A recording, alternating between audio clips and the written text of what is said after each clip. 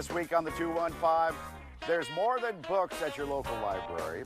Then he's the founder of the biggest international hip-hop TV show. Oh, and we have goats right here in Philly.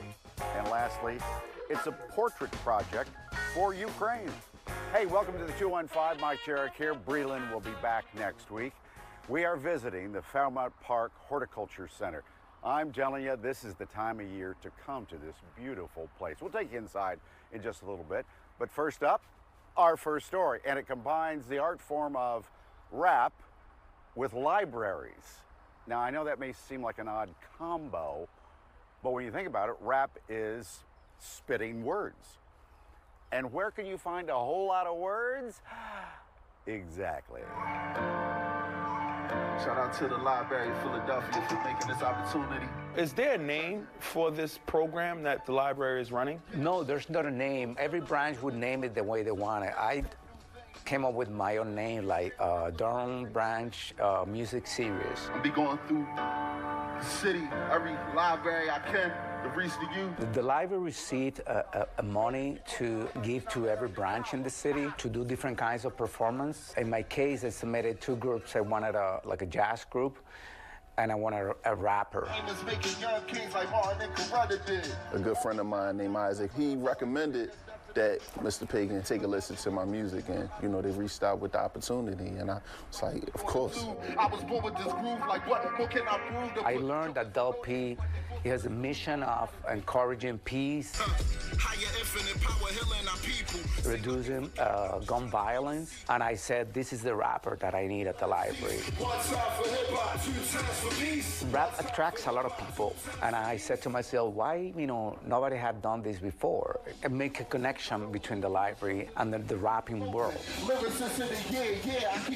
You see on my shirt, wordsmith, right? So lyrics matter to me, like always. It don't matter what's going on in the industry, hip hop, first thing first, it gotta be about lyrics.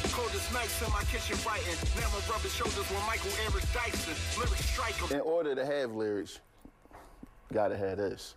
You know what I mean? So you have to read, you have to stay in school. So this initiative was, it was me all the way. The reason why I made this verse is to show that it's another outlet. I know the world wondering why I'm not out yet. I wish I had an answer for y'all.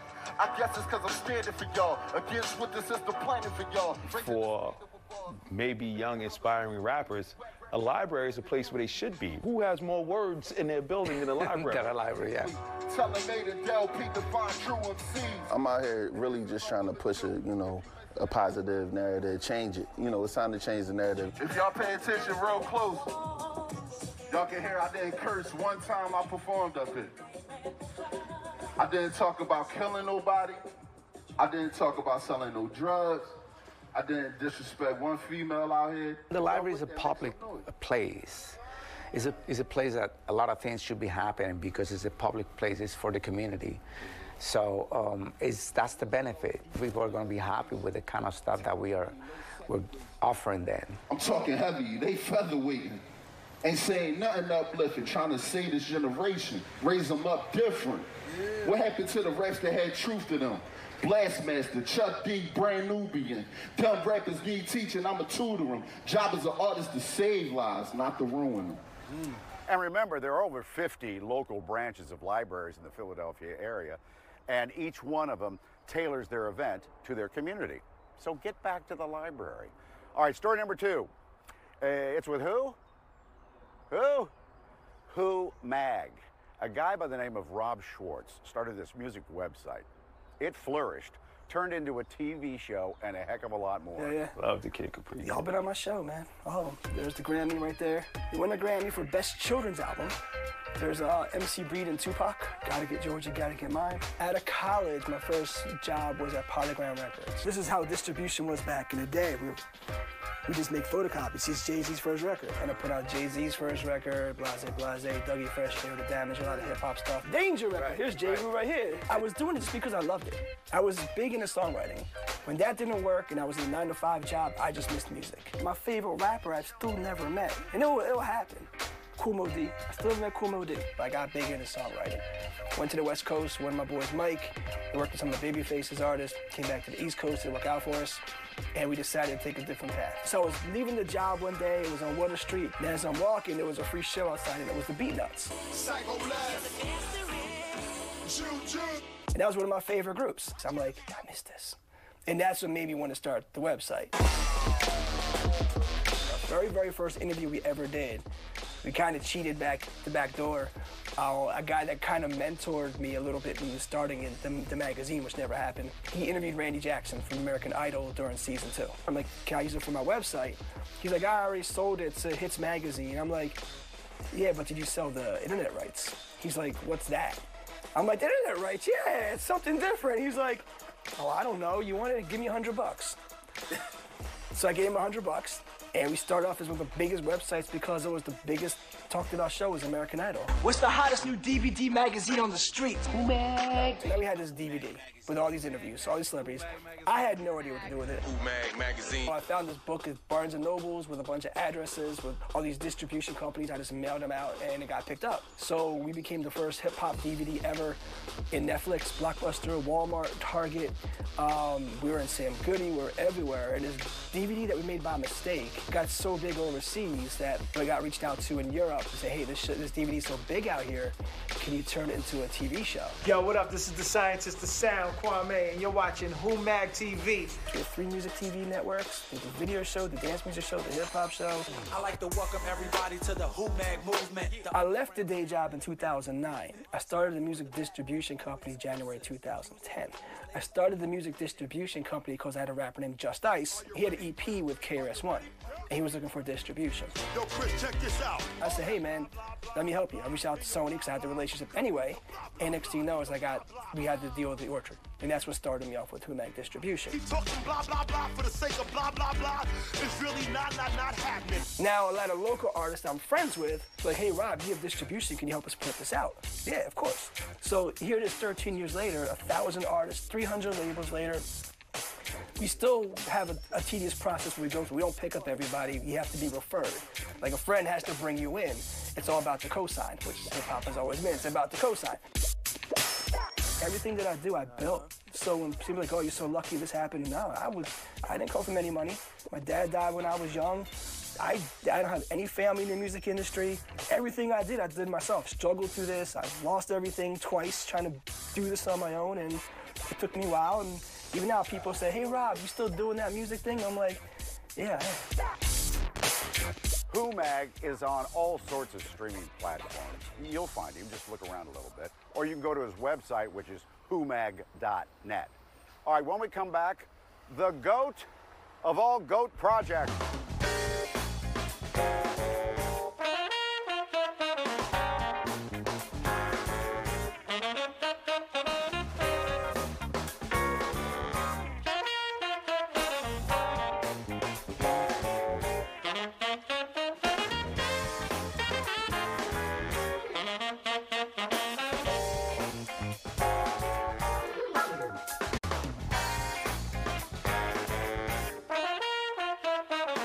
Back to the 215 here at the Horticulture Center in Fairmount Park. Now, I think this is the star of the show when you come here. The greenhouses. You got to come inside and look at all the foliage. Goats would go wild. Did you realize there are a lot of goats in Philadelphia? And they hang out in Germantown. We're at the farm at Aubrey Arboretum in Germantown. Oh, hi, friend. We got our first goats and started our program in 2018, and we're a nonprofit. The Philly Goat Project is a community-based program where we have 13 adorable, beautifully trained and clean goats. So she is the one that tells all the goats and us what to do. Philly Goat Project does prioritize free programming. We partner with the library, we partner with Parks and Rec. The 3 good Hispanic Philly goats. We get grants that allow us to be in different parks all over the city to make sure that people, adults and children, can see and interact with the goats. Oh no, Clementine. This program is very important for the youth of Philadelphia and for families because of what we're going through in the city right now. Are we ready? Yeah! Programs like this promote physical health, mental health, teaches the kids how to socialize with anybody. They run into all types of people that they talk to.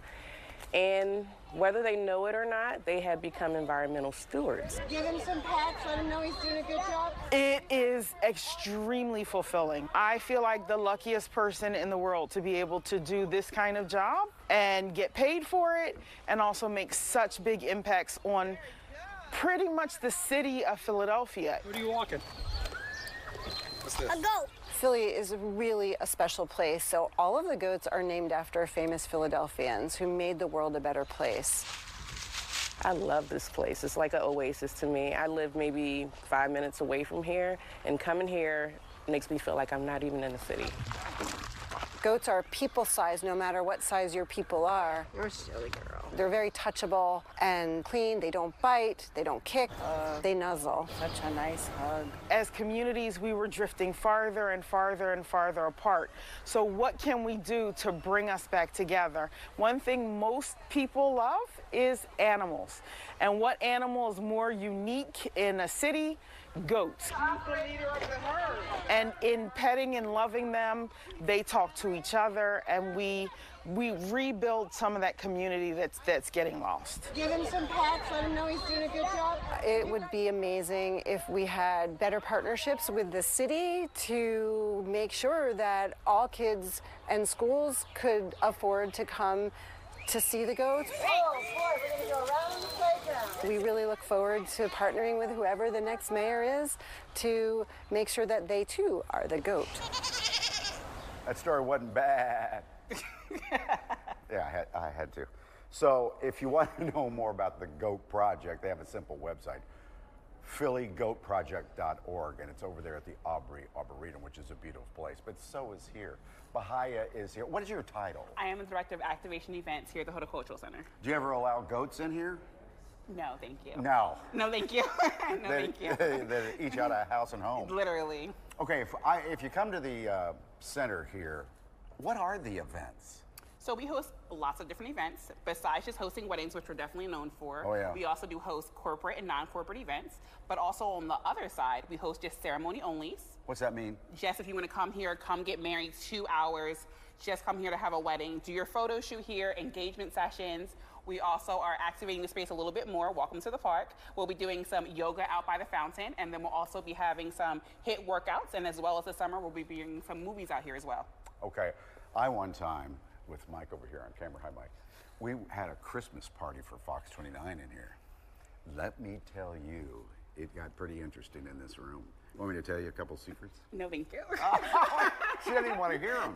So, but let's go back to the wedding idea. Mm-hmm. It's a great location for a wedding. Yes. What's the minimum price I could spend? The minimum price? Yeah. For that information, you're definitely going to reach out to Constellation. You're going to ask for Brittany Glover, who's our Director of Sales here for the Horticultural Center, and she'll be able to build you a package that you would not believe. Okay, because I heard that you can get in here for a little bit less money than other big venues. So we're definitely pricing fair within the market. Yeah. But again, if you're not looking for something like a whole wedding package, we can also do something smaller for you, like a ceremony only, 2 hours, $1,000. That's a pretty good deal. That's all the time I need. A couple hours. That's all you need. Get hitched and you move on your way. Do your photos also.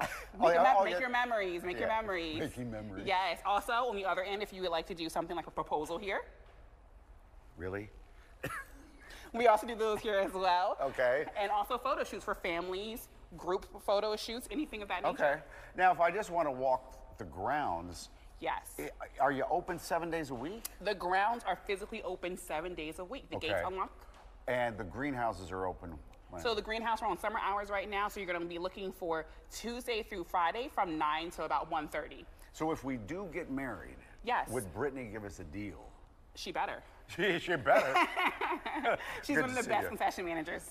Awesome. Thank you so much. More than 2 and 5 when we come right back.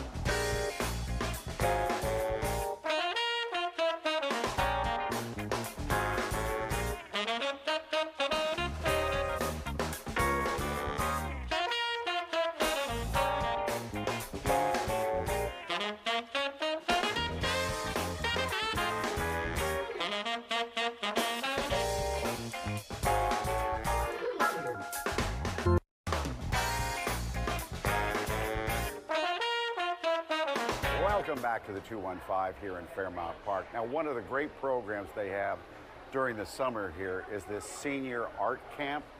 Now, this is the last day of it, so I just want to remind you, if you want to be a part of this fantastic, much attended camp, I would sign up now for next summer, okay?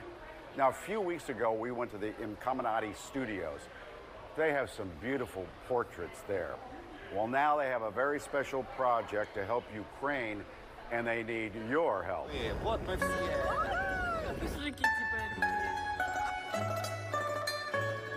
We had a good life in our country, in our home. Yeah! We lived near Black Sea.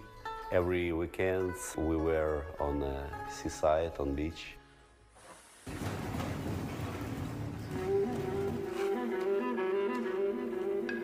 On the 24th of February, in the night, we heard the sounds of rockets.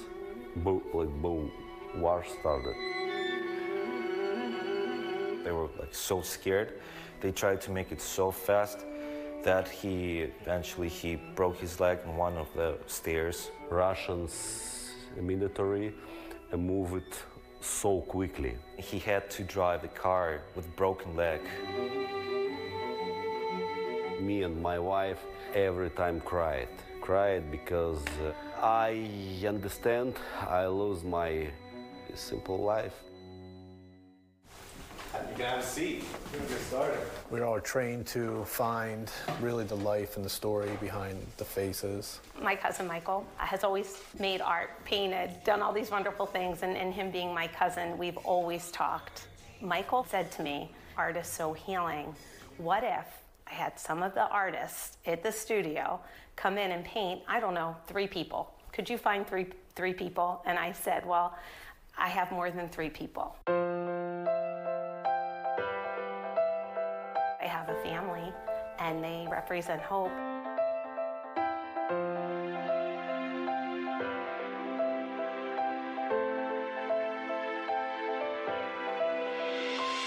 It's the first experience in my life. I never been painted before these days.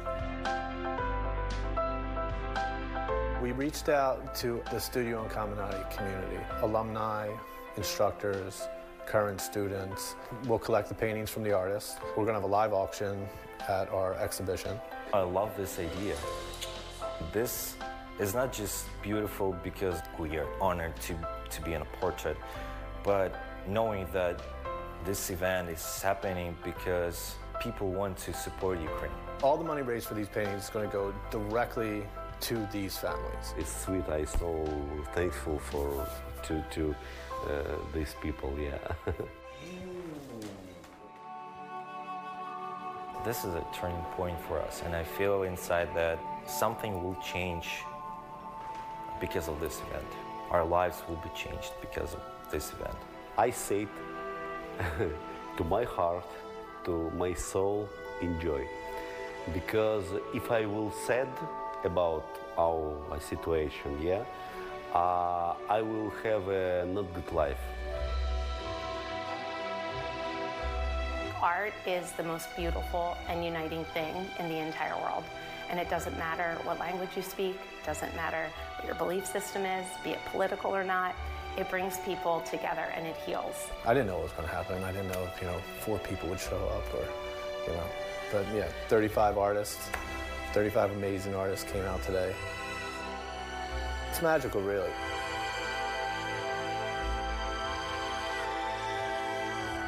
In today's world, we sometimes lose sight of hope. It's what unites us, and it's love. We all came in as strangers, and we will all leave as family. And so you feel it. You feel it in the walls of the room. In this country, no war. In this country, no bombs. And my family with me. I have a dream to build good life, maybe better than it was in Ukraine. If you want to help, and I hope you do, or you want more info, simply go to their website. Back at the art class here at the center. What's your name? My name's Anna Marie. Now, Anna Marie does pretty good work when it comes to flowers. Do you think you could do a portrait? I would try to do you. I don't know if I Me? could. All right, all right, start. All right. I'll have to, can I paint on your We'll be right face? back. Sure. No, I would. No, that's not a portrait. You put it on paper.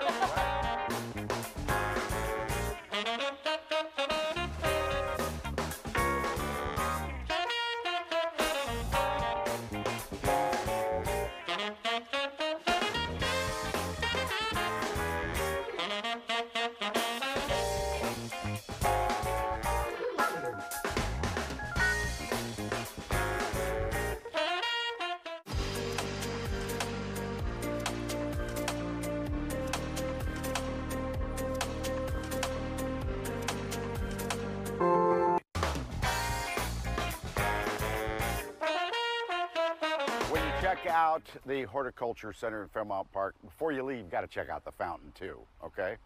I got to check out now too, but I'll see you next week at 6:30 on Fox 29 for the next 215. And of course, I'll see you in the morning on Good Day Philadelphia.